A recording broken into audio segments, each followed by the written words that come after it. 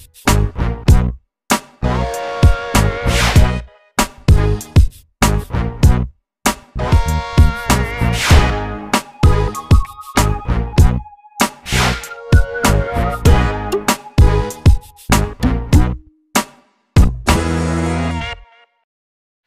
I'm Bob Warfield from CNCCookbook, and today I want to talk to you about fixture plates. Let's start by talking about what a fixture plate is.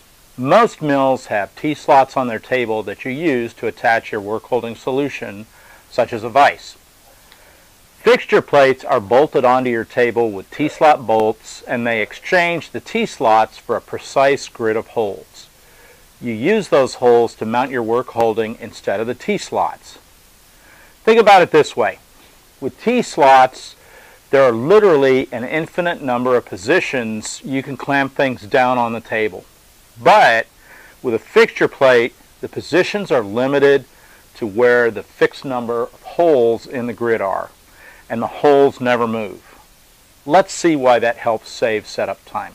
To see how a fixture plate saves time, let's just walk through how you'd go about setting up a vise on a T-slot table versus how to set one up on a fixture plate. I've written out the steps for you here so you can see. Let's start with T-slots. First, you put the vise on the table, you square it by eye, you partially clamp it. Now you need to go find your dial test indicator so you can sweep a vise jaw and get that vise trimmed square with the table. Once that's done, you can carefully tighten the clamps, but you're still not done because you'll need to be able to locate part 0 and enter that into a work offset. Okay? Now, with the fixture plate, it's simpler and faster. You can see from the little diagram in the lower right, you drop 3 locating pins in the holes of the plate, use them as stops to position the vise, clamp it down, and boom, you're done. It almost takes longer to say it than to do it. There's no dial indicator work needed at all, and since the holes never move, we can set up a work offset once for where the vise goes, and it'll always be there. Easy to see, that saves a lot of time, right? Okay, let's talk about choosing your fixture plate. There's some choices to make when you purchase one. First up is material. They're available in cast iron, a variety of steels, aluminum, and more. Keep in mind that softer materials like aluminum are more easily damaged. Some types of damage are just cosmetic, some can be stoned out, but a big one that can ruin a fixture plate is bell mouthing the precision dowel holes. Also, the thermal expansion rate of aluminum is higher than the mill table or any steel or cast iron. That can also create problems sometimes for your setups. As far as the hole grid, there are 2 styles. One, you make the holes dual purpose. They're precision dowel locating holes at the top and threaded for clamping at the bottom of the hole. Or the other way is to alternate locating and threaded clamping holes. Overall, you'll need a thicker fixture plate for the dual purpose style.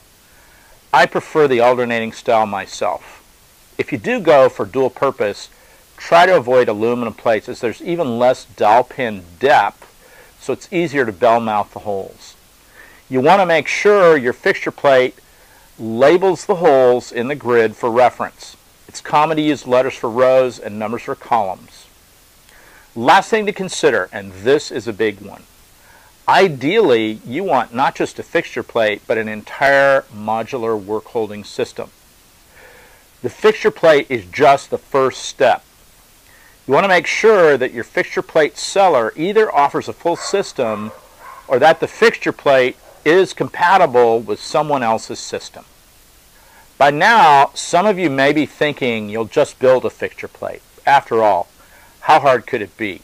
We're machinists and we just need to surface a plate and put a hole grid on it, right? Well, that's true, but be aware of the precision requirements a fixture plate has to have. You want accurate repeatability. Otherwise, why have a fixture plate in the first place?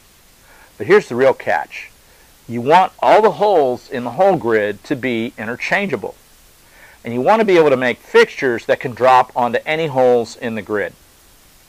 If the holes are not spaced accurately enough, in other words, the same spacing for all the holes, you'll wind up with fixtures that have to be keyed to specific holes, which is a lot less desirable. Or you may have to make larger holes in the fixtures, which reduces the accuracy they can be located, also not desirable. You might use 2 or 3 dowel pins to locate a fixture on the plate. To locate 2 holes accurately enough to repeat to 1/2 of an inch, you'll need all holes spaced within 7/10,000ths of an inch of each other. So, make sure you can achieve that level of accuracy for all the holes on the plate before trying to build one. Otherwise, you could wind up scrapping an expensive piece of material. In addition, it's often handy to make a fixture plate that's larger than your machine table or larger than your machine's travels. This can be done on the same machine, but it's a challenge to do so while maintaining the accuracy of the whole grid. For most situations, it's better just to buy a quality fixture plate. Okay, you've just gotten in a fixture plate, you're ready to install it. Let's talk about that. I want to cover a few issues about installing and maintaining fixture plates. Before you put your plate on the machine, apply rust preventative to the fixture plate and the machine table. You're going to be leaving it on the machine for quite a while, and you don't want rust getting started under there where it'll go unnoticed and start to do some damage. It's nice if your plate has keys to align it with the T-slots during installation too. And by the way, if the rust preventative contains a little bit of oil, as so many of them do, it makes sliding the plate around on the table to align it properly that much easier. Once you have the fixture plate torqued down on the table, use hole plugs and set screws to protect the unused holes. You don't want them to act as chip silos. After that, be sure to remove the plate at least once a year so you can inspect, clean, and apply new rust preventative. That's all there is to it. A good fixture plate should last a long time, barring major crash mishaps. The last topic I want to cover are some programming tricks to make fixture plates even more productive and time-saving for you. Once you can repeatably locate fixtures on the whole grid with great accuracy, some interesting possibilities are opened up. Imagine being able to drop a fixture on the plate, bolt it down, then just plug in a USB key with a short G-code program that sets up all the work offsets for the fixture. Boom! Setup just got so much faster, easier, and less error prone. So how do we do that?